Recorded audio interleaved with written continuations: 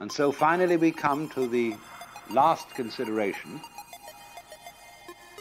which is the question, in what way and by what means can an individual who is under the impression that he is a separate individual, limited by and enclosed in his bag of skin, how can such a person effectively realize that he is deep down the universal self, the Brahman?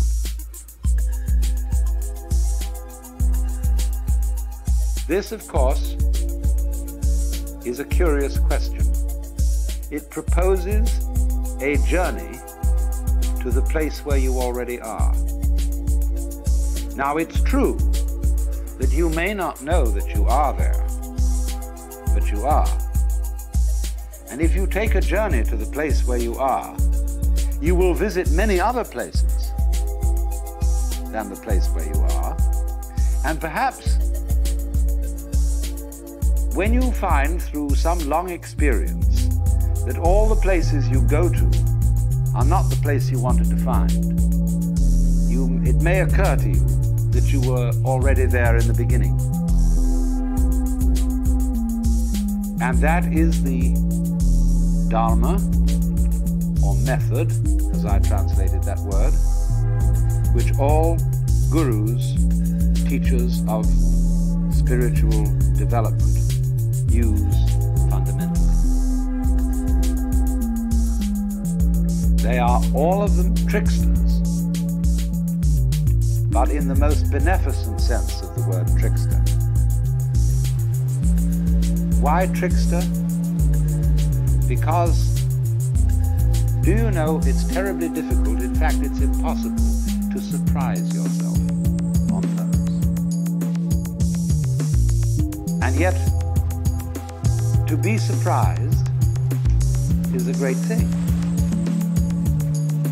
But you can't plan a surprise for yourself. Somebody else can do it for you. And that is why so often a guru or teacher is necessary in this process. But let me say right from the start that a guru, there are many kinds of gurus.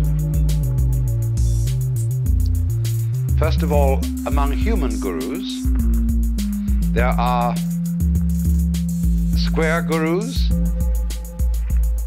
and there are beat gurus. There are gurus like, well, let's say a great Zen master today. Let's take Oda Roshi at Daitokuji, who is a square guru and a very good one. But you go through regular channels. Then there is a guru like Mr. Gurdjieff, who is a rascal guru, who leads you in by means that are very, very strange indeed. Then there are gurus that are not people. The gurus may be situations, a certain kind of problem or encounter. Even a book can to some extent be a guru. A friend can be a guru. I've often thought of writing a story about a man who is some sort of guru seeker and potential yogi, who goes one day into an automat and sits down at a table where there is another fellow, and he sort of thinks that this man looks wise, and he projects onto him the idea that he is a guru. And he says, "I feel there's something special about you." And the man says, "Oh, really?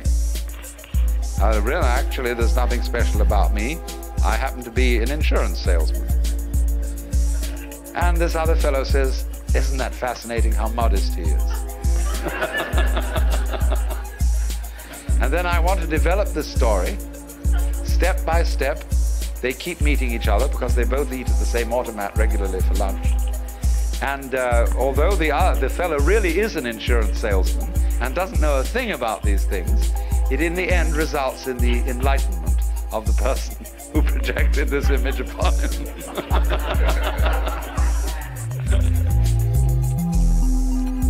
So there are, as I say, many kinds of guru. But the problem of the guru is to show the inquirer in some effective way that he already has what he's looking for.